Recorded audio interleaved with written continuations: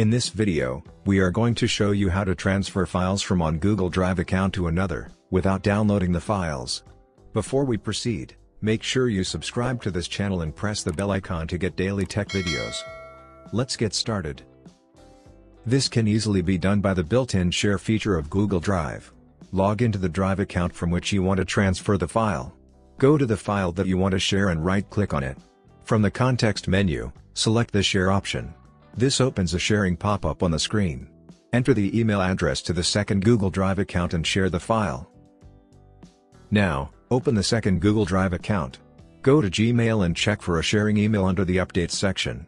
Open that email, and click on the Open button. This takes you to the file on Google Drive where you can add it to your drive. Simply click the Add button and select where you want to place it. That's it. Now, if you open your second Drive account, you can see the file there. If you like this video, give it a thumbs up and remember to subscribe. I love free software TV for more videos like this.